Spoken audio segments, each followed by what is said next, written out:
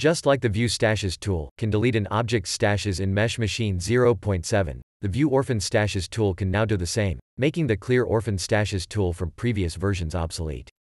Remember that clearing stashes from an object is not final. Stashes just become orphans if you do. But despite clearing all 5 stashes of this main hull part just now, how come there's only a single orphan? It's because this object here was created as a duplicate from the hull, and as a result shared 4 stashes with it. If I now clear the stashes here as well, those 4 too will become orphans.